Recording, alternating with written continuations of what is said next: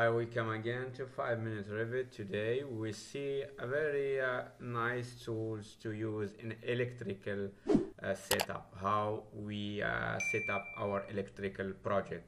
Here today I have so many questions before when I teach this course, Revit map, mechanical, electrical and plumbing. And I decide like to respond on some question coming from my student. Let's start by the setup, how to set up electrical project.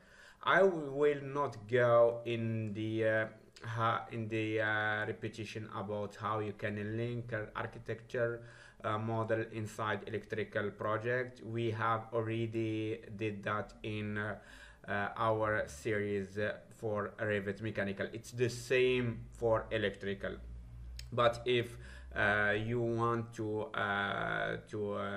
understand that and you want more depth in that, I can do another video to explain that. Let's see how it's work for the setup for MAP. I have here two cable tray, one for supply and another one for telecommunication. Let's see how I set up if I have here a cable tray underneath this both systems. Let's see I get how I create the one. I click here and I create similar, okay, a similar.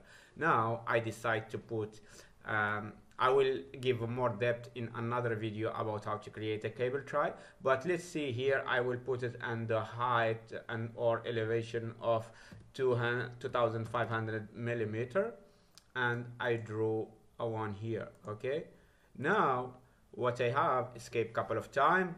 Now I want to see this cable tray in a hidden line here underneath this board system. I go here in manage and I go to map setting. Here I click on electrical setting. Now the first thing that I have a hidden line here, okay, and under the setting of electrical setting. I just drag it here a little bit, and you see here when I have this draw MAP hidden line, sometimes you have that on checked. Okay, check here if you want to have MAP hidden line like here in this case.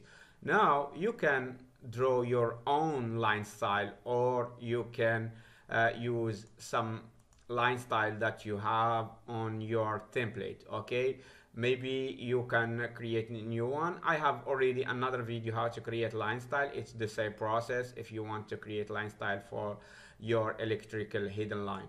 Now I can use like this simple like center line here. Now you have inside gap, you can have it like 0.3 for example, and outside gap you can have 0.5 for example. I will keep it this one for 0.1. I put okay.